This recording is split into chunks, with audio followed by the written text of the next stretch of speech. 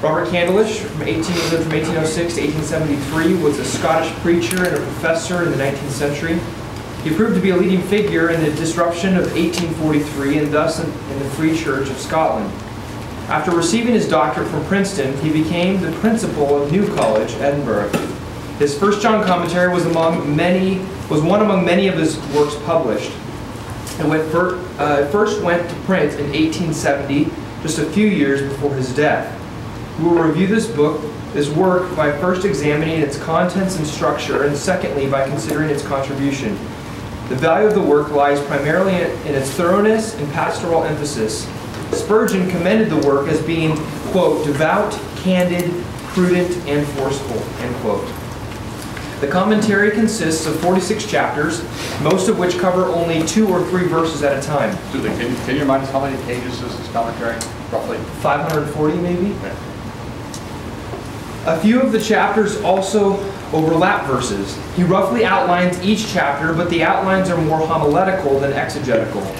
This stems from Candlish's purpose in writing the volume. In the preface, he states that the commentary began as a series of lectures given over a number of years, and the work reflects that lecture style. Candlish admits he did not intend to write, quote, anything like a critical commentary. I do not quote authors or discuss their views and opinions. I attempt no minute analysis of text, nor an elaborate verbal and grammatical construing of them, end quote. Rather, he simply wanted to, quote, bring out the general scope and tenor of the Apostles' teaching as simply and clearly as I can, end quote. The work begins with 2 chapters which cover the first 4 verses of the epistle. Candlish elaborates on John's purpose and goal for writing. John declares that all may have fellowship with the Father and with His Son, and that their joy would be complete in this fellowship. Candlish explains how John then gives 3 conditions or elements of this fellowship. The first condition for fellowship is light, found in 1:5 through 2:28. The second condition is righteousness in 2:29 through 4:6. The third condition is love, 4:7 through 5:1. Each of these elements of fellowship are founded on the declarations of God's character. For John writes that God is light, 1:5, God is righteous, 2:29, and God is love, 4:8. Candlish emphasizes the need for our lives to align with God's character if we are to have fellowship with Him. He writes, quote, for it is an indispensable condition of this fellowship with God that we realize in ourselves and in our doings what is in accordance with His nature, end quote. Therefore, these 3 conditions constitute the first 3 of 4 major sections in the book. Candlish sees the final section of the book, 5:2 through 31, that should be 21, as showing how the 3 elements of fellowship overcome the world and the devil. Candlish offers many valuable insights to the study of 1 John. Because of the sermon style of the work, Candlish thinks like a pastor. He does not so much bring out specific applications from the text as he regularly writes from the position of the average believer wrestling with the truth of the text. For example, he writes on page 55, commenting on 1 John 1:9, quote, I may think that when I go to commune with God my Father, with my God and Father, I am to leave all my cares and troubles behind me on the threshold and meet Him in some lofty region of spiritual peace where sorrow and sin are to find no place. But I am deceiving myself. Let me rather, taking Him at His word, try the more excellent way of carrying with me always, in the full confidence of loving fellowship, into the secret place of my God and all that is upon my mind, my conscience, my heart, end quote. He also writes with a personal feel that is easy to relate to and often including himself as he explains the outworking of the truth. This work was strengthened by the author's regular returning to the theme of the book. He does not let the reader forget that all that John writes is for the purpose of his fellowship with the Father and the Son. This gives the work continuity and helps the reader see the forest in the midst of the trees. Candlish's use of language is interesting. On the one hand, his 19th century vocabulary and style make it hard to read in places. On the other hand, he frequently uses word pictures and puts matters simply so his point is easily grasped. It was encouraging to see that even though his this work is older, he is not completely dependent on the King James Version. Although the KJV is the textual basis of the commentary, he is not afraid to correct it according to the critical evidence of earlier manuscripts. This is seen most clearly in his rejection of 1 John 5:7, which is in the KJV, but understood by all scholars as a late addition to the original. The theology of Candlish stands within the Reformed tradition and provides a richness to his observations and expositions. His Trinitarianism is not merely confessional, for it streams from the pages. He also sets forth a high view of God in his holiness, purity, and sovereignty. His commentary is recommended as a robust theological and pastoral contribution to 1 John studies. So would you be likely to use it in sermon preparation? Most definitely. I would. Do you own it? I do. Did you buy it for this class? I actually had it before this class. My pastor recommended it to me when I was taught it in my youth group. So. Okay.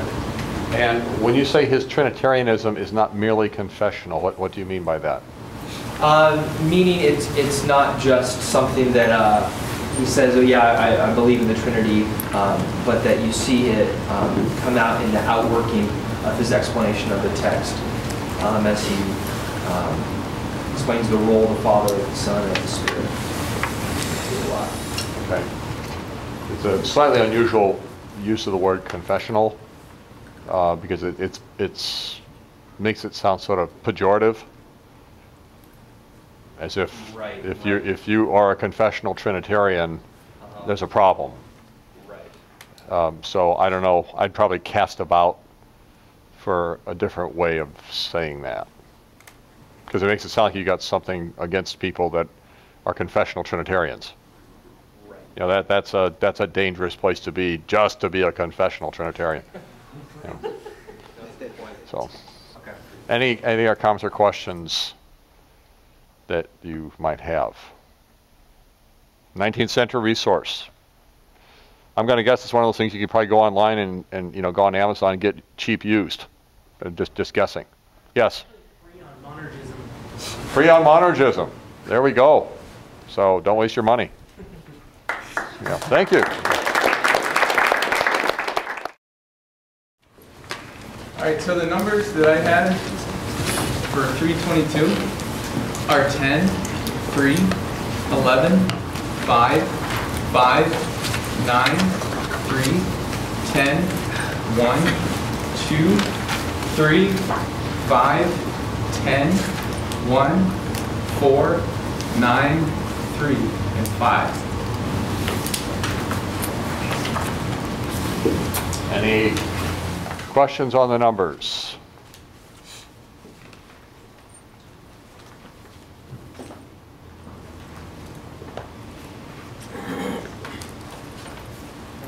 Question about the how to stop. As a present adjective, can it also be considered as a noun? So it could be a word adjective.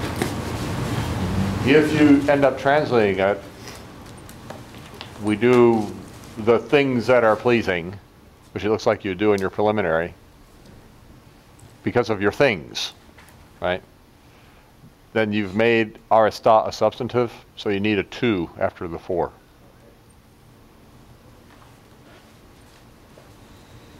Any other number issues? By the way, somebody brought up a question on the labeling, and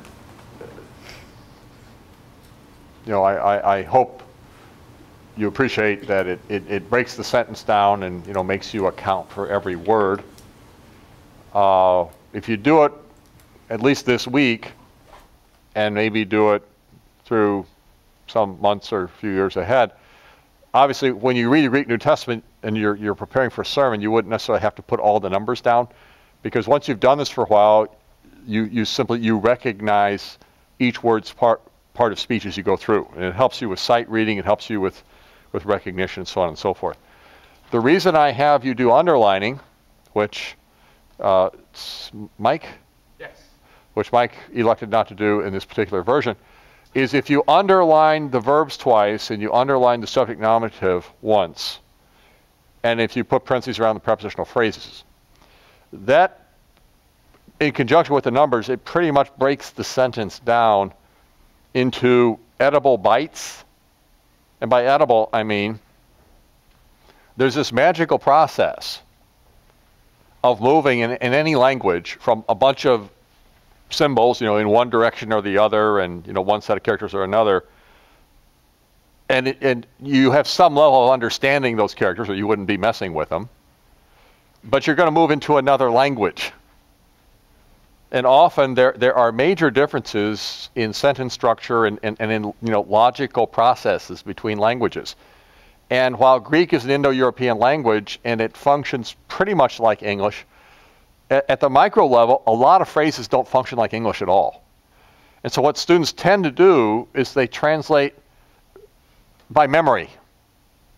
They know the English Bible, or I suppose if you know Korean or you know French or whatever you know, and now you're moving into English, you still cheat. You just go through your native language and then you put that over into English. And when you underline the subjects and the verbs, and you know that in English, the basic English structure is subject, verb, object. Subject, verb, object. Or subject, verb, complement if it's a be verb. You can take, if you had double underlined, can you double underline lambonum in there? Yeah. Okay, and we know that hey mace is the implied subject. Let's just say you really didn't have a clue as to how to translate that first clause ending with ap autu. Then you could just make a little template, and let me just defile your page here. You can go subject, verb, object, and you can say, excuse me, is that better? You can say subject, we, for the implied hemes. And then you can say receive. And then you recognize that this is, well, actually there's two clauses. Let me do this. I picked a bad sentence to do this. Whatever we request, we receive from him. So we receive, and this is not an object but a prepositional phrase, from him. We receive something from him. And whatever we ask. So itomen, it's a basic idea. Again, it's an implied subject. We ask, or we request. And the ha-on gives it its subjunctive flavor and feel. Of course, we should do this too. And then we're going to do this here, and we're going to do this. Then we're going to do this, and we're going to do this, because this is an improper preposition before him, or in his presence. So what I'm saying is, once you analyze things not only with the numbers, but also with the underlining, with those aren't prepositional phrase brackets. Those are just training wheels for another purpose. Then you can move into subject, verb, object structures in English that enable you in a very concrete way to move what you have nailed down physically into English logical sentence structure. And I mean, this is very primitive here, and you can tamper with it. But that's why I have you do the underlining. Again, I know some of you don't underline because you don't need to. 1 John's pretty simple. You didn't need to do that underlining. I'm so sorry, I just totally forgot to. No, I'm not. No, I didn't. I literally didn't do this to ridicule you, although it's having that effect, isn't it? But the reason I have students do it, just for, some of you might end up teaching Greek sometime. And you're going to find students, and you had it happen to yourself. You look up in the lexicon every word in the verse. You know what every word means, and you have no idea what it means. You just have a bunch of words. How do I move into an English sentence? And this is the key. Subject, verb, object. Or subject, verb, complement. And then just, that, of course, then you have to know what a clause is. You have to know that this is the clause, and this is the clause, and because, and you have to have some primitive knowledge of independent clauses and subordinate clauses and that kind of thing. I can't do everything this week. But you will have to do everything for people when you teach them beginning Greek. Or if you yourself once in a while need to go back from scratch and kind of rethink something, this is a physical process in which everything in Greek is identified, and you have a basic template to move over into an English sentence structure. And you could use it in other languages too, I suppose. I've only moved from Greek into other European languages. I haven't tried to take this into Arabic. It does work in Romanian, because Romanian is another Indo-European language, and Romanian students have used this very well as they've struggled with this. Although Romanian is a highly inflected language, just like Greek is, so they cheat. They kind of think like the Greeks thought, more than we do. So let us forge ahead a little bit. Thank you. The cross references are Matthew 7:7 and John 14:3. Ask and it will be given to you. Seek and you will find. Knock and it will be open to you. And it just goes along with the same theme of asking and receiving, as in verse John 14:13. Whatever you ask in my name, this I will do, that my Father may be glorified in the Son. And so the parallel is very straightforward with both references. For the commentary, comments stopped. John does not mean to imply that God hears and answers our prayers merely for the subjective reason that we have a clear conscience and an uncondemning heart. There's an objective, moral reason, namely, because we obey His commands and more generally, do what pleases Him. Obedience is the indispensable condition, not the meritorious cause of answered prayer. Lou adds, sometimes the promise of an answer appears to be made without qualification, but more often, as is surely implicit elsewhere, conformity of the request or of the person making it to the will of God is a necessary condition. You want to push up your sheet a little bit? Thus, both commentators agree that the answered prayer that John mentions here is limited to those living in obedience to God and is furthermore qualified by other parts of Scripture, particularly 1 John 5:14, and this is the confidence that we have toward Him, that if we ask anything according to His will, He hears us. They're grounded in Does He hear us, or does He do what we ask Him to do? Yeah, he hears us, and He can answer both affirmatively and negatively. Whatever we request, we receive from Him. That doesn't sound like a no answer. Yeah, that's a good point that you bring up. Look, you know Greek, so you should be able to explain that. Yeah, I would say that in our prayer to God, and as those who are submitted to Him, living towards the will of God, God conforms our will to His will, and we act according to His will, and that we are conformed to that will. So that, are you saying that in the long run, taking the fuller range of what even John says about this, that the whatever we ask, it's kind of implied in keeping with His will? Yeah. Am I putting words in your mouth, or is that really what you thought? Right now, I don't know exactly what I thought. You asked such good questions.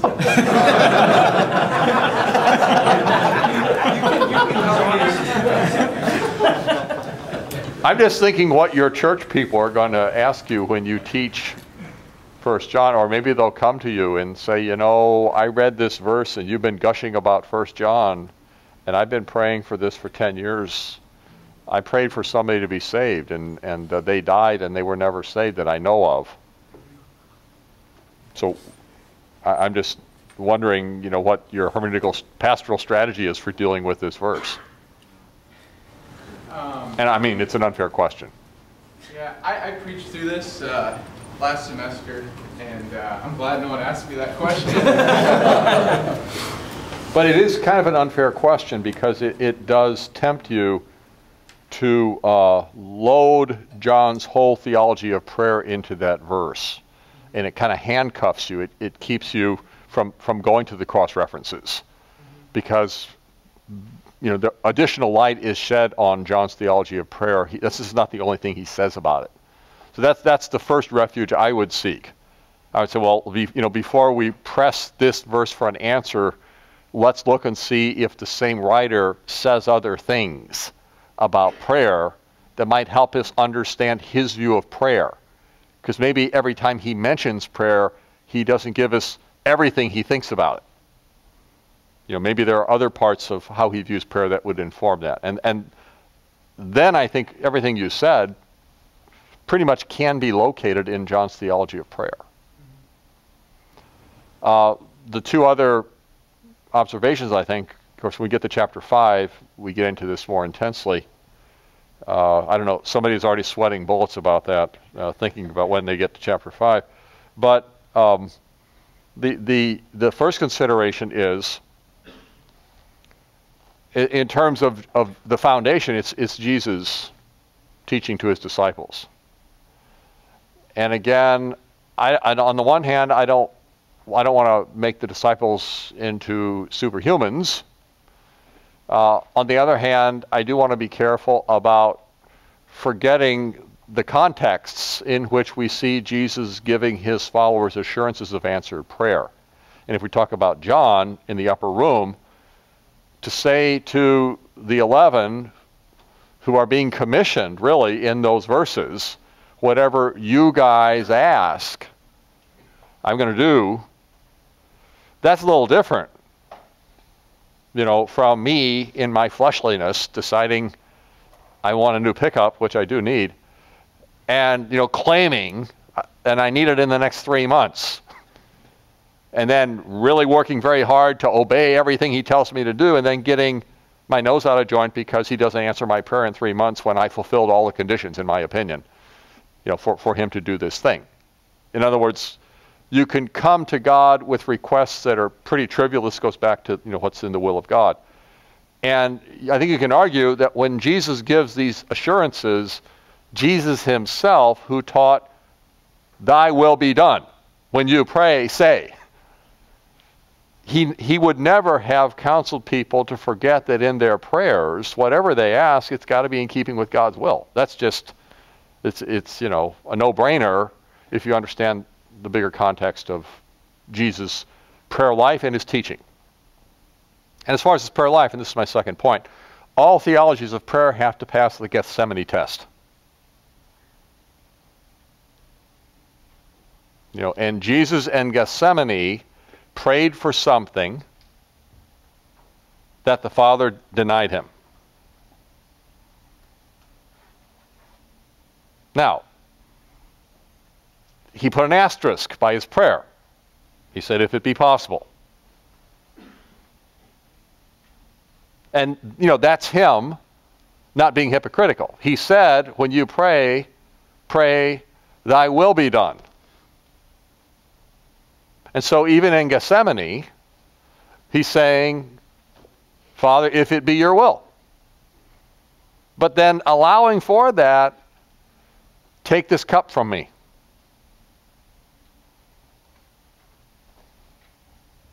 And, it couldn't be done. That's a mystery. It's another one of those fulfillments of almost an equal mystery. I think it's Hebrews 5, I want to say 8, could be 7. Although he was a son, he learned obedience through the things he suffered. And sometimes we learn obedience in prayers, and we're thinking whatever we ask, we're going to get. And we can take verses out of context, and we can prove that's what the Bible says, and we can create enormous difficulties for ourselves. But this is where, this is where you need theological training. You need hermeneutical training. You need time to reflect on things like this, because prayer is huge. if God's people aren't praying, we're in trouble.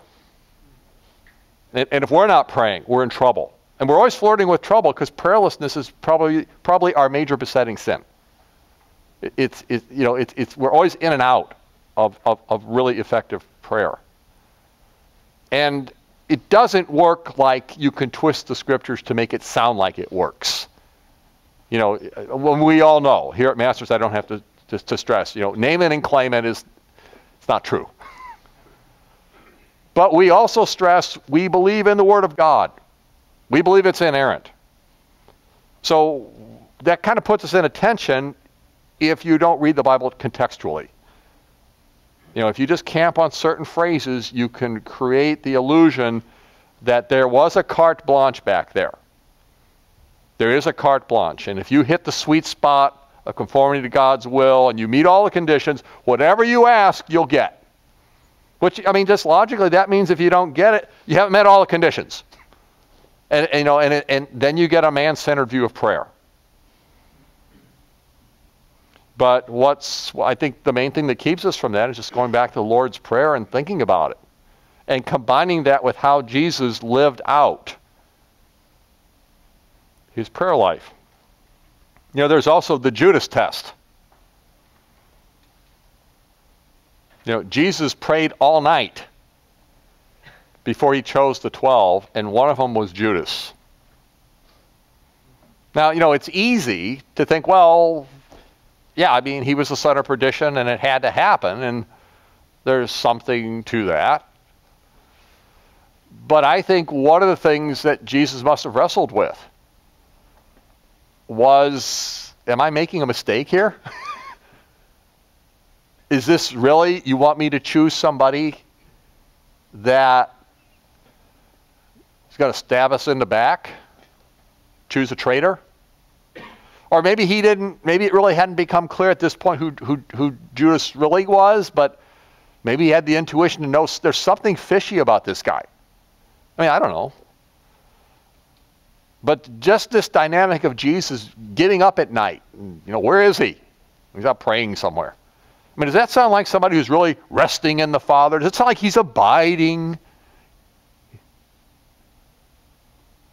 There's a time for everything, and there's a time to abide and be at peace and sleep, and there's a time to stay up all night agonizing before the Father.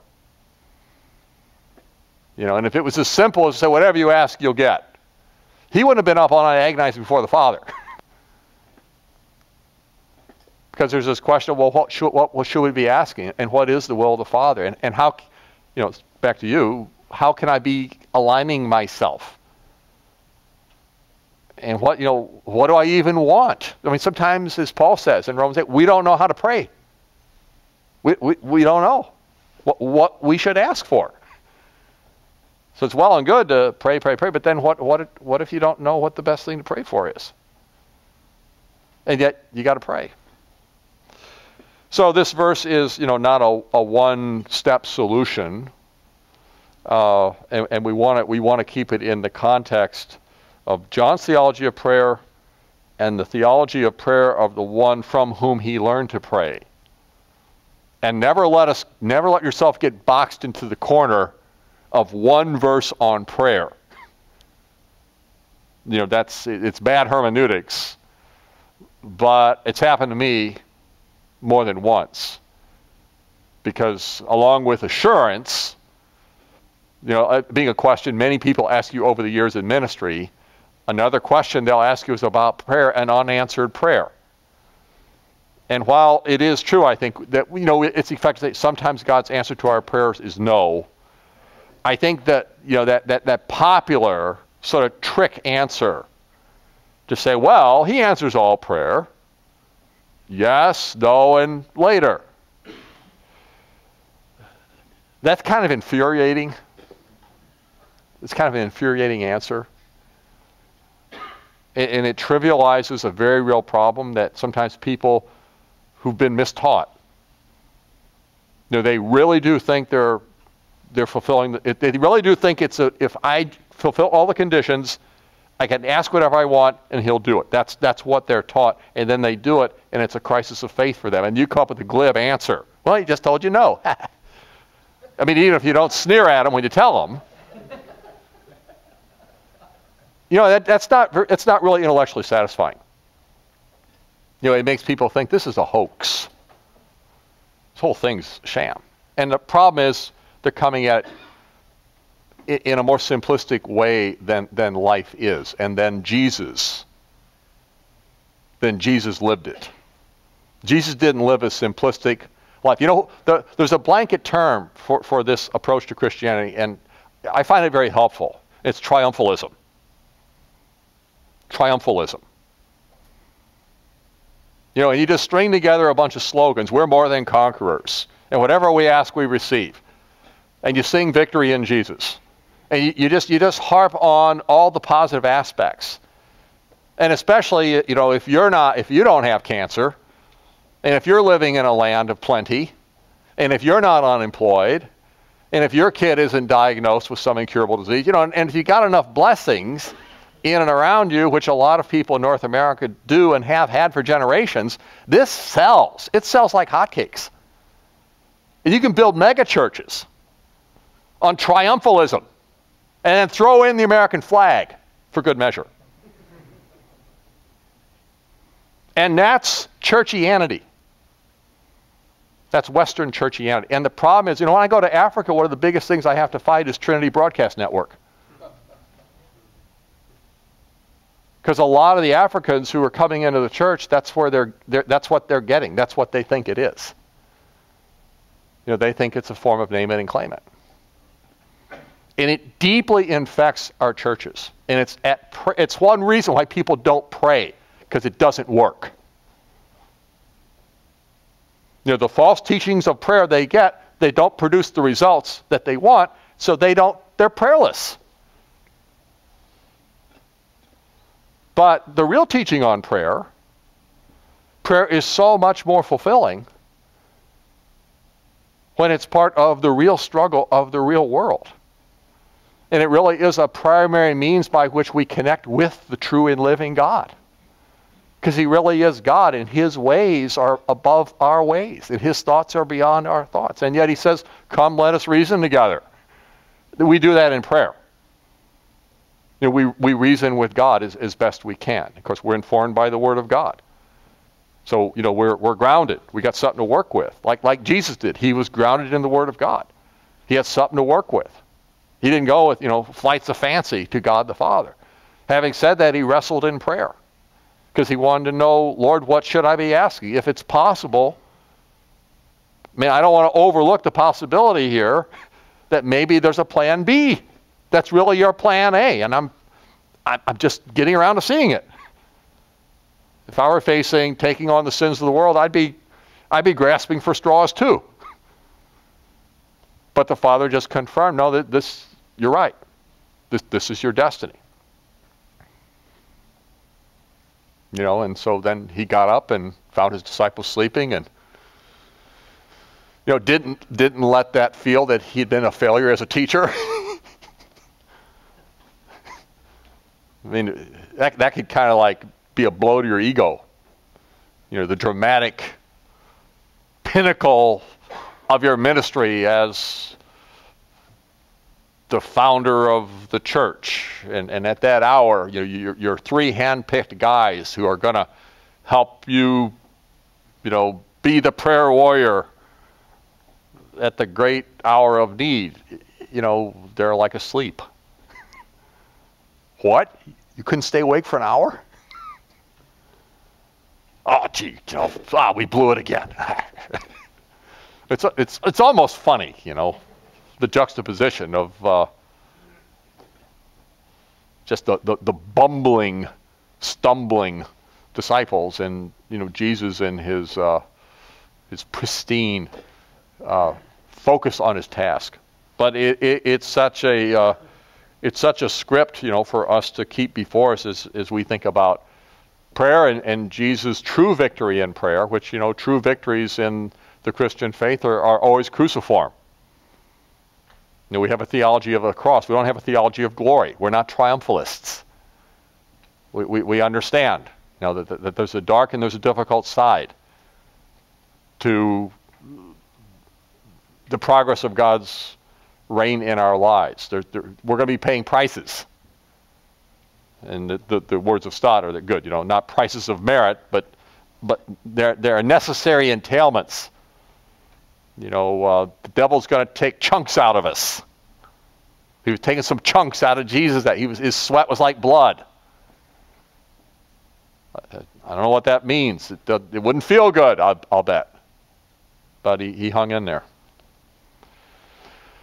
So, did you give your grounded insight yet? Not yet. One must never expect to have his prayers answered by God if he is living in disobedience to God. In general, God answers the prayers of those who seek to please him and live consistent lives of obedience. Next verse. So 3:23, 10, 3, 5, 1, 2, 3, 9, 5. Hold it. Ina? It would be 10. There we go. Toe is 1, 2, 1, 2, 3, 2, 2, 10, 5, 3, 8, 5, 2, and 3. If somebody wants to put a 10 for kathos, it is permitted. You gotta move your sheet up for us.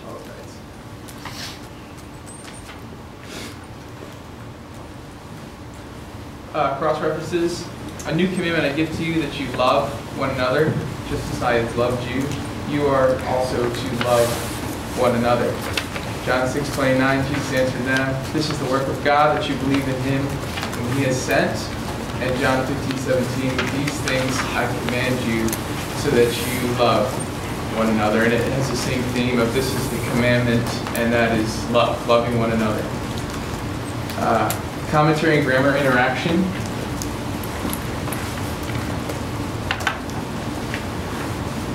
Stott accepts the aorist variant pistuomen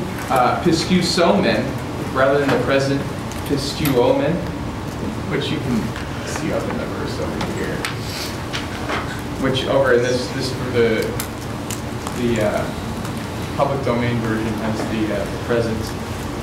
So the present was in the Byzantine tradition, and the Nestle Aland has the aorist. Seeing a marked distinction between it and the present agapomen. He quotes, "There's a significant difference in the tense of the two verbs, faith in Christ being here regarded as a decisive act, and love for the brothers as a continuous attitude." Lude disagrees. Whether the tenses of the verb alone can sustain this distinction is debatable, and here, even if the aorist were original, it is unlikely that there is a distinction between the continuation of love, present, and the initiation of belief. Inasmuch as the letter is addressed to those already within the community, they are being urged to maintain the belief and love. This is properly its primary characteristic. Probably you meant that is Right. that is properly its primary characteristic. Right. But that, did you cut and paste that? No, I haven't figured out how to cut and paste from a Kindle. Okay. So. Actually, I think I would agree with Lou that it's probably, it was probably stylistic on John's part.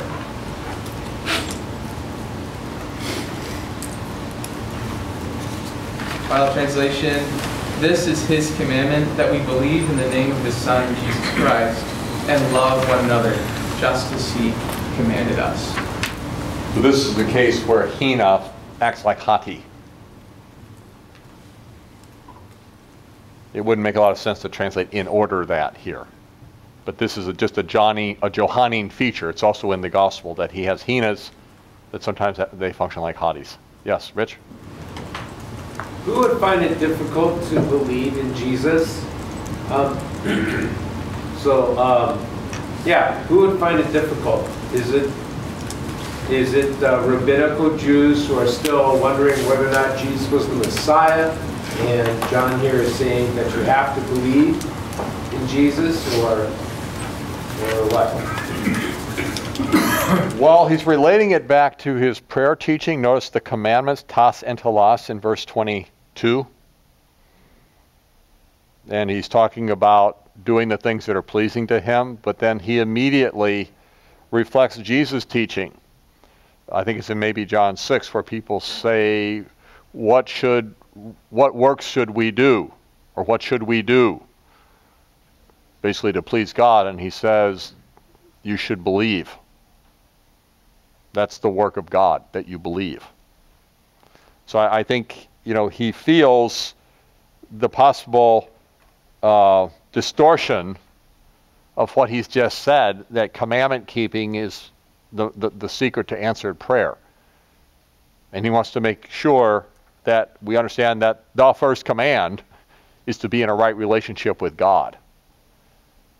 Because if we're in a right relationship with God, then we're in a position to discern his will, and that sanctifies our acts of righteousness. For one thing, it ensures that we're not going to be using them as a bribe. When you're in a union with God through faith in Christ, on paper, you should understand that your righteousness is not leverage. Your acts of heroic piety, your self-denial, you're gashing yourself with stones, you're fasting. It's not necessary for you to do those things to suffer enough to get God to do what you want. Now, you may need to fast as part of your spiritual discipline to help clear your mind so that you can discern the will of God. That's a different thing from doing meritorious things to pile up favor so God will do what you want. Which is, as you just implied, Mike, in your explanation, and as Stott was dealing with, in his explanation of the previous verse. We want to make sure we don't link answers to prayer to meritorious acts. So he goes into the commandment right after that we believe.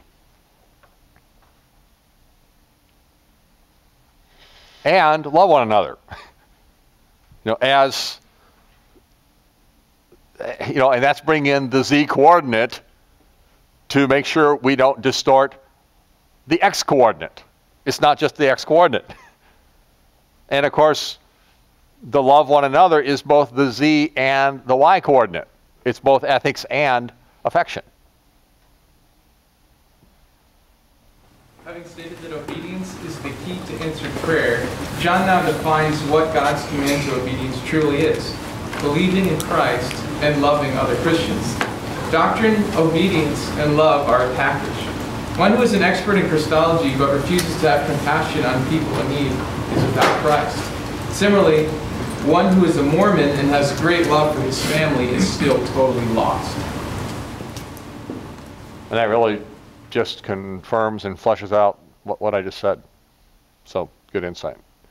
The numbers that you have are 10, 1, 6, 1, 2, 3, 9, 3, 5, 10, 3, 9, 3, 10, 9, 3, 5, 10, 5, 9, 3, 9, 1, 2, 3, 3, 5. Okay. Cross references? John 6:56. By the way, notice the underlying in there.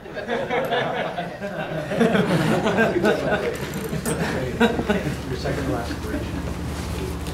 Okay. Which one? The oo? I think it's a relative pronoun. Yeah. Oh. It is. Yeah, but that's worth pointing out that that is a rough breathing mark, right? Yeah. Because it can be an adverb meaning where. But here, it's not a negative, it's a relative pronoun. John 6:56, whoever feeds on my flesh and drinks of my blood abides in me, and I in him. Romans 8:9. You, however, are not in the flesh, but in the Spirit, if in fact the Spirit of God dwells in you. Anyone who does not have the Spirit of Christ does not belong to him. And that's just kind of parallel with the reference to the Spirit towards the end of verse 24. Commentary and grammar interaction. We need some elevation here. Thank you. It says, "Stott. It may at first seem that this reference to the Holy Spirit within us introduces a subjective criterion of assurance, which is inconsistent with what has gone before. But this is not so. The Spirit, whose presence is the test of Christ living in us, manifests himself objectively in our life and conduct. It is he who inspires us to confess Jesus as the Christ come in the flesh, as John immediately proceeds to show." Final translation, "And the one who keeps his commandments abides in him, and he in him. And we know by this that he abides in us, by the Spirit whom he has given us."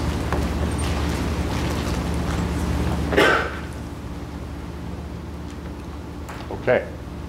Oh, go ahead. Yeah. It is easy to confuse John's words here to mean that the Spirit is an additional proof of one's abiding, as it almost seems to say that at face value. However, this oft-used expression, kai en tuto, perhaps does not refer to what comes after, but to what precedes. Specifically, the abiding that goes hand in hand with the commandment keeping that he just mentioned. Thus, the Spirit is not per se a proof that one is abiding, but the means by which God allows us to know that we are abiding through our obedience. In place of ek, with some license, if you'll allow me that license here, I don't know if you will, one might use the English preposition through instead of by, i.e., and we know by this that he abides in us, through the Spirit whom he has given us. And I looked up ek and bdag. I didn't find a gloss that said through, and obviously I wouldn't, that's why I didn't translate it that way, but I want to give that sense that this having the Spirit in this sense, as Stott was talking, was saying that it was not subjective at all, that the Spirit would be an assurance of salvation. And on some level, I don't know if either I don't understand him 100% correctly, or I don't know if I agree with him 100%, because it does seem somewhat subjective that someone would say, I know that I'm saved because I have the Spirit, and what does that mean? How do you prove that you have the Spirit? It's not something objective like... How do you even prove it to yourself? Exactly.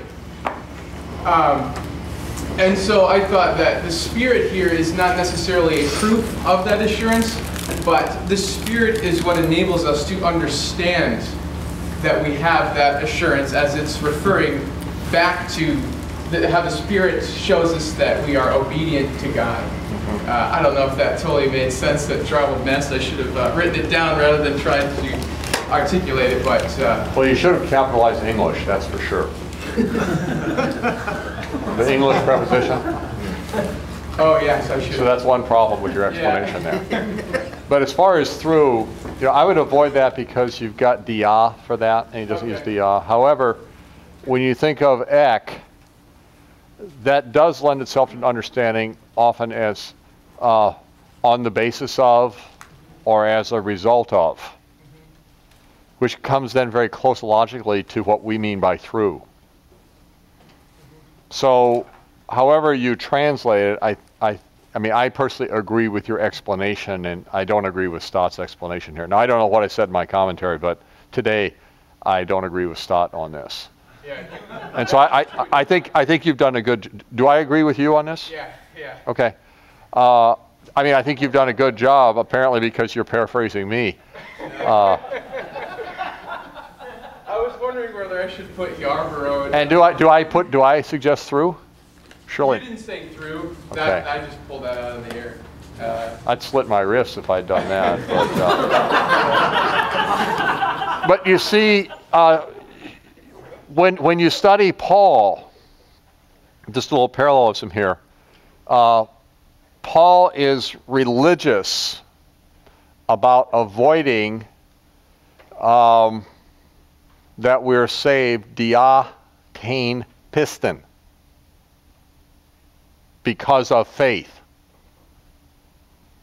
He always uses dia pisteos, through faith. Faith is never the cause of our salvation, it's the means. And sometimes it's piste with no article. Dative. Dative of means.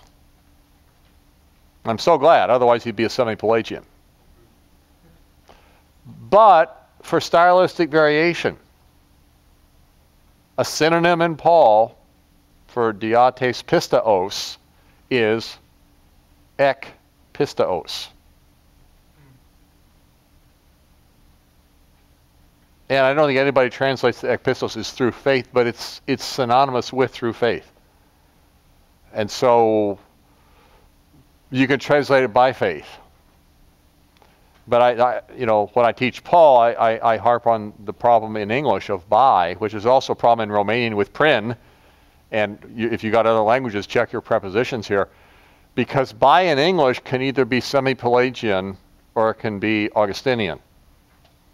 If you say you're saved by faith and you mean my faith is what I bring to the table, and you're a synergist, then faith becomes part of how you're saved. You're saved because of your faith. If you're an Augustinian, then you understand by as dia, with the genitive, through faith. That's the Reformation right there. The accusative or the genitive is the difference between Pelagius and Augustine, or between Luther and Erasmus. So I think you're, however we handle the translation, I would avoid through, but I think the explanation works. And it's not to deny that the Holy Spirit serves to give us assurance. But here, I think that's more of a Pauline idea, that, or maybe an idea from something in Acts or something that's kind of brought in to help explain this verse, and I don't think that's a good methodology here. My numbers: 4-2, 11, 4, 2, 5, 10, 5, 1, 2, 10, 9, 1, 2, 5, 10, 4, 2, 5, 9, 1, 2.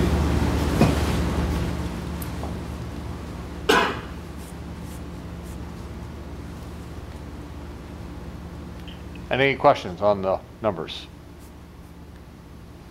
Okay. Cross-reference analysis. This first one is Matthew 24:24.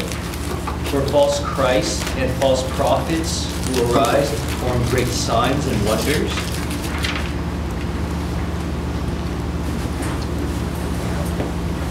So as to lead astray, if possible, even the elect. Here Jesus warns his disciples that there will be false Christs and prophets who will lead people astray. And also Revelations 2:2, I know your works, your toil and your patient endurance, and how you cannot bear with those who are evil, but have tested those who call themselves apostles and are not, and found them to be false. So Jesus commends the church for testing those who call themselves apostles. Okay, and I see there that that's AP, right? Oh, yeah. It's not APOC, it's just AP. Didn't necessarily Allah. And now for the commentary or grammar interaction, according to Liu, the false prophets are those who falsely claim prophetic authority and one who propounds lies. She develops this understanding from 1 John 2:18 and Jeremiah 23:28-29. Stott agrees by calling them the mouthpiece of the spirit of error. He contrasts them to true prophets who are the mouth of spirit and truth.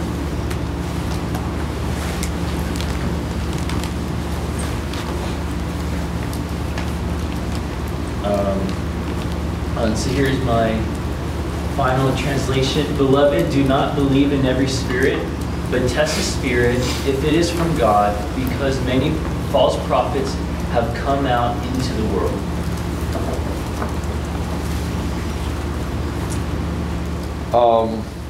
Is there a reason why you said believe in?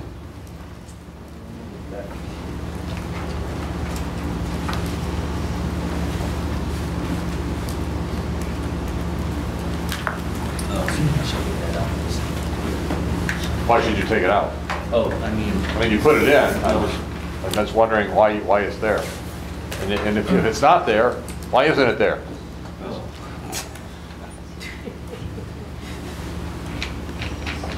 oh, not believe every spirit.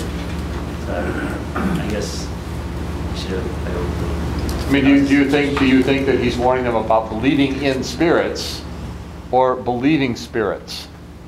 It's two different things, right? Yeah. One is like putting your faith in them, and another is giving them credence.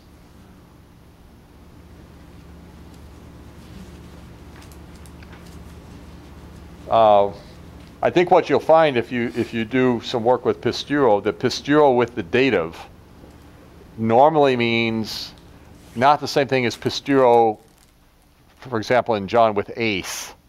When John uses believe, ace, say tan iezun, believe into Jesus. We just say believe in Jesus. That means put your trust in something. And actually, it's virtually novel in the New Testament. This was not a Hellenistic Greek expression to believe ace somebody. It's kind of coined for New Testament usage. But there are times in the New Testament where pisteuo is used with the dative, and it means to give credence to. In other words, don't believe every spirit. He's not warning them about putting their personal faith in spirits for salvation. He's warning them against thinking that what they say might be true. So in that case, you don't want the in there. So that should be taken out. Yeah, do not believe every spirit, which would mean don't give them credence. I think we can do that mentally. Okay. If I can find my pen, I'll lend it to you in this circumstance. Oh, thank you. But don't everybody else think I'm going to give you a pen. Your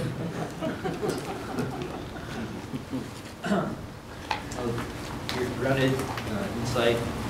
We are not to believe every spirit who comes in the name of Christ. Every person who comes. No, you read it. Okay.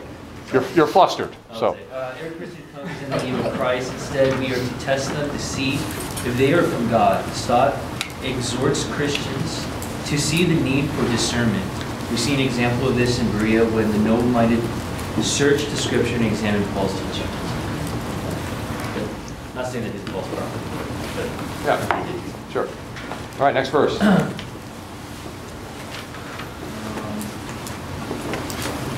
Okay. Verse 2, 9, 3, 5, 1, 2, 1, 2, 4, 2, 3, 5, 2, 2, 9, 2, 6, 9, 1, 2, 5. And what tense is the 6 there? 6, that was a perfect. From what verb? Urkomai. From Urkomai. Good.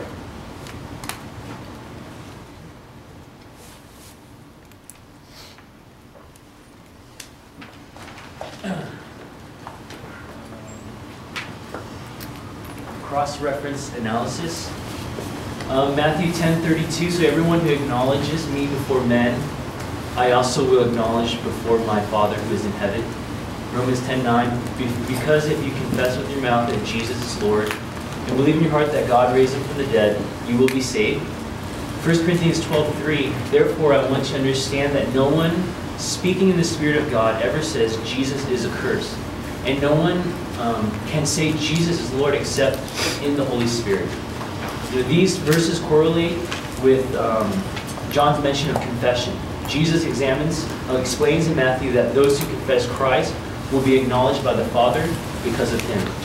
Paul says if we confess that Jesus is Lord, we will be saved. In 1 Corinthians 12:3, if we confess Jesus is Lord, we are in His Holy Spirit. Yeah.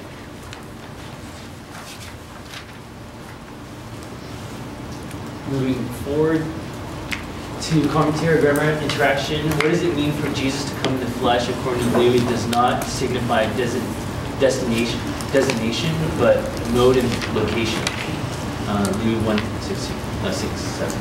Stott also mentions that the perfect tense seems to emphasize that the flesh assumed by the Son of God in incarnation has become His permanent possession.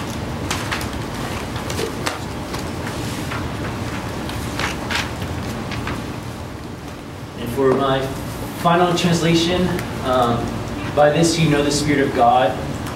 Every spirit who confesses Jesus Christ has come in the flesh is from God.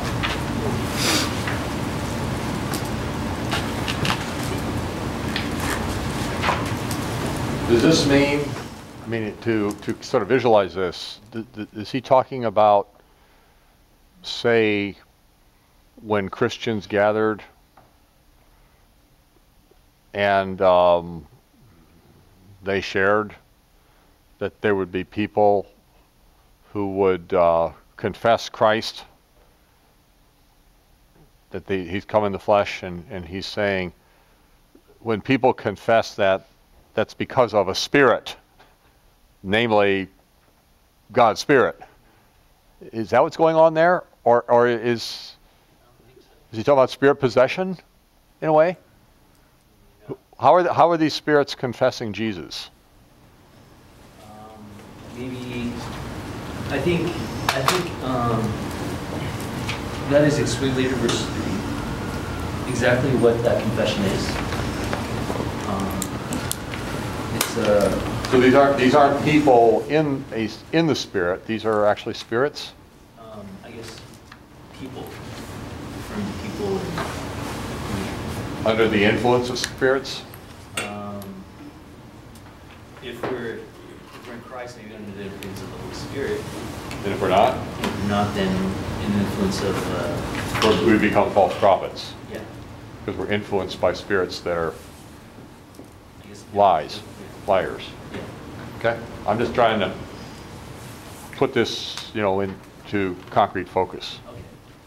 Yeah. So, ground insight. How do we know if someone is from God or not?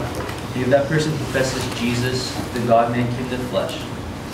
If that person confesses Jesus, the God-man came in the flesh. His thought comments that this is the fundamental Christian doctrine which can never be compromised.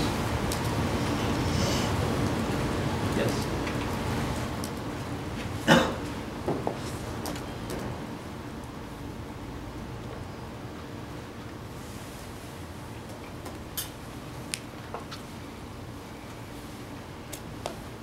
Okay, next verse. Final verse.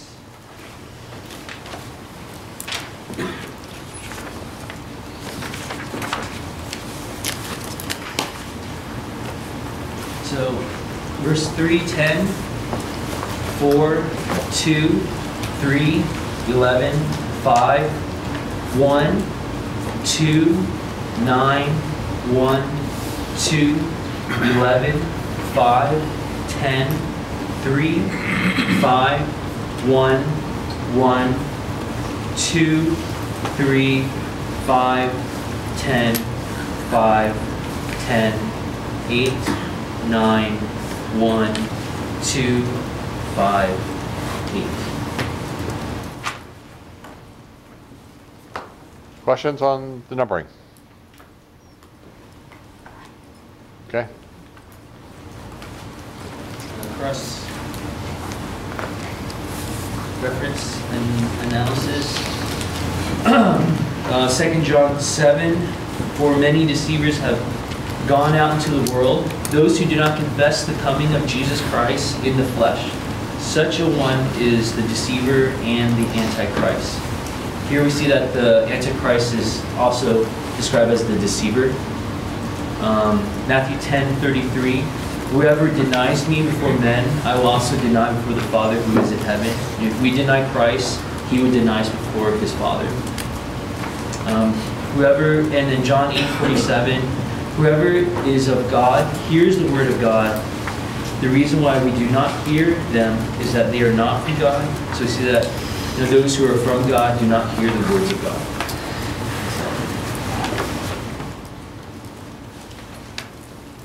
That's the reason why there is false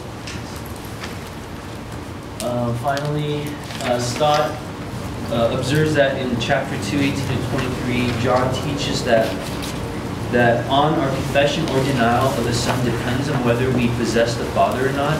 However, in this chapter, it depends on whether we have the Spirit.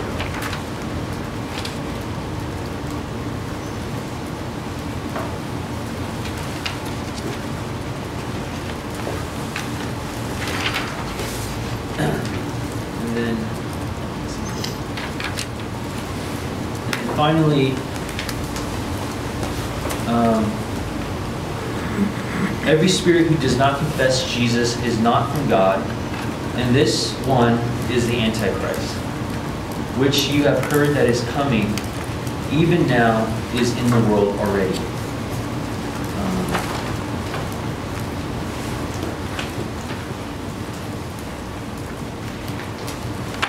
Go back to your, yes, Rich?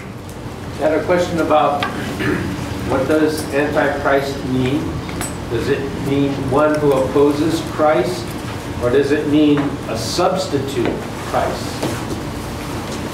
Both. I think that's the conclusion I'd come to, that both those things are true about these figures. In your translation, he makes something a little simpler than the Greek. You can just leave the translation in there, because I think we're all looking at Greek texts ourselves. And if you look at the Greek text, middle of the verse, kai tuta esten ta tu antichristou. So this doesn't say, and this is the Antichrist. It says, this is the of the Antichrist. And there's an ellipsis there, right? He leaves a word out. What does he leave out? Leaves out pneuma. So for some reason, you've translated this one is the Antichrist, and it says in Greek, and this one is of the Antichrist. Or you could say this one is the spirit of the Antichrist. So this should be this one is of the Antichrist? Probably the best thing would be to say this one is the spirit of the Antichrist, because it's there by virtue of the ta. He doesn't need to put pneuma in, because it would be pedantic to repeat it for him. But this is the benefit of an inflected language. You can say more with fewer explicit words. You wouldn't use the substantive title at all. In that case, would you to this one is? Say this is. So are you saying maybe it should be a 1-2? Well, no, I'm just saying there, just in this translation, split him. And this is the spirit of Antichrist, rather than this one, because now you've got, essentially you're using your... Yeah, you can say this is the spirit of the Antichrist.